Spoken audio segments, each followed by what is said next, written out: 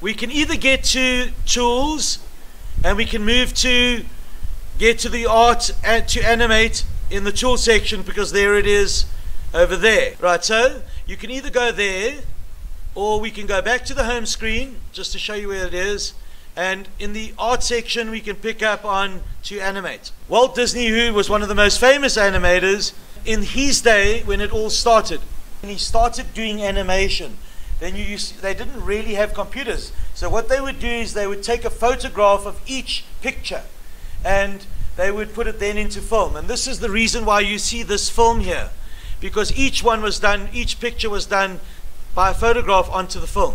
So it was really a tedious and a difficult job. Technology had allowed people to do tracing paper, how to use tracing paper. And that's the important thing in animation, tracing paper.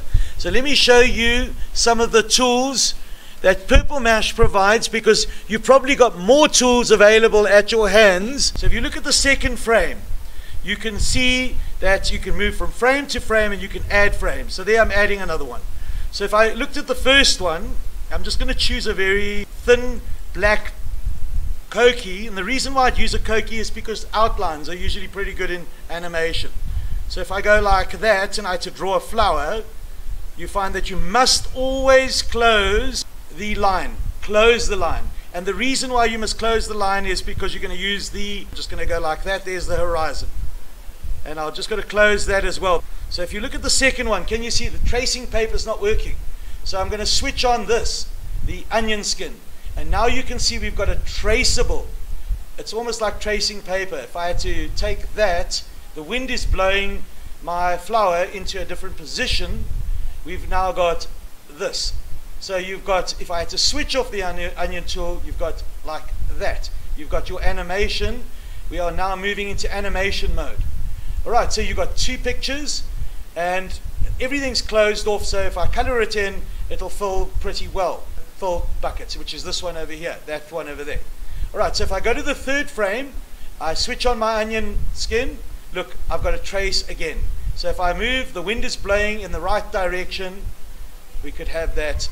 It goes like that and there, and we just need to bring in the horizon once more.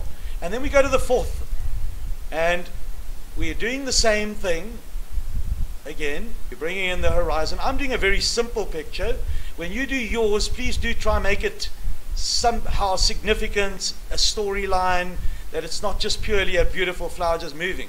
You're going to make yours have some extra meaning. All right, so I bring that in, and you're going to see that little space over there could create a problem. So if I go there, bring it round, and then I've got now the point where I can start using the color tool. The right tool for that would be this one, paint bucket tool. So you choose your color. I'm just going to make it a little smaller, my screen. I'll go over here. And you've got brown. I'm going to use brown. So if I go there, you can see I've colored it in beautifully and very quickly in brown. Switch off the onion tool, and you can see it's brown. And you can work really fast. Can you see why I colored that in brown? Because that space over there has created a problem. I'll come back to that one in a minute. And there's a space somewhere over here that we can fix. And this one's also got the same problem. So I'm going to go back to the black. I'm going to try to work fast because I don't really want to take too much of your time. And it's that one over there. I think that was right. If I can't go over there, I might just... Okay.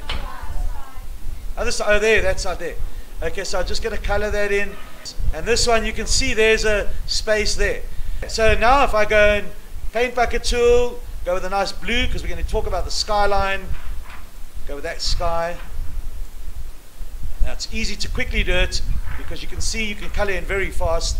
And that's production. Remember when you're doing 1,000 slides in a whole movie, you really do need to work fast. So that's why they use this paint bucket tool. Red flower, symbolizing martyrdom. You know the red flower, that's one of the reasons why you have red hearts. All right, so guys, then you can also remember this the important thing, onion skin. So if I had to do a skyline, I could start off with a yellow, just put it over there. I start on the first slide, put it over there. And you can see where you can put the next one. Okay, so go with maybe the sun gets a bit hotter. You get a red, and it gets, and you could go there, the sun's over there, and then this one we could have like, so we'll have purple. And the last thing before I let you guys go ahead with your own work is, whenever typing, a lot of people have said to me, purple mesh doesn't work. They did a very unusual way of typing. You choose your color, you click on the typing, on the whatever you're going to type, and you could say the flower. That's bad because it's not really the right color. So let's go black. If I say the flower, then a lot of people, when they type that, they go out of here. When they click here, it goes away. Unusual, that purple mesh, you have to press enter and then it'll go there. Look, and then it's on over there. Right, and then you just switch this off, and you can set your speed over here. You can choose whether you want it to go faster or slower. Okay, a bit fast. You just get the right speed.